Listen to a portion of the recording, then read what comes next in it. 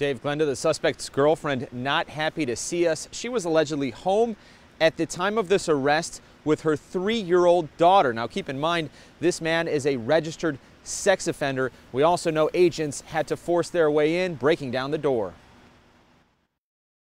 I don't give a damn about these cameras. You are invading my privacy. She's the self-described girlfriend of Christopher Pro, pictured here in a federal affidavit now unsealed. A convicted sex offender, prosecutors say he posed as an ATF agent until his arrest by real federal agents from Detroit. A neighbor of this 36-year-old man, taken out of this Redford home on Negaunee earlier, recalls seeing him packing heat. You ever see him with a gun? Yeah, I seen him. It's hanging on the side, right here, back here, on his hip. Feds say Pro was an amateur, a wannabe who carried a fake badge and even had a bogus uniform. He allegedly went by the name Chris Conley and even gave himself a fake promotion to supervisor. What was he going to do, Simon? Was he going to rob people, assault people?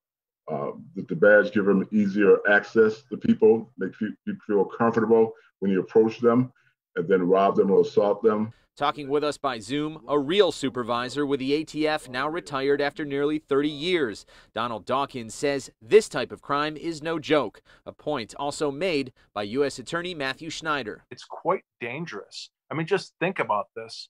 These impersonators aren't properly trained as federal agents or people who impersonate police officers. They're not trained to pull over a citizen. This affidavit goes on to mention Christopher often carrying a police radio and handcuffs, even detaining unsuspecting citizens. It's unknown what more, if anything, he could have been planning. We've learned multiple informants spoke up because Pro is not allowed to have a gun as a serial felon.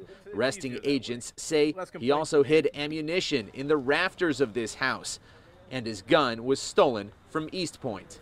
We don't know what drives all the people who do this, but I can tell you that whenever we get these cases, we charge them. Pro allegedly confessed and faces as much as 10 years behind bars. He is also detained at this time with a court hearing tomorrow at 1. Dave?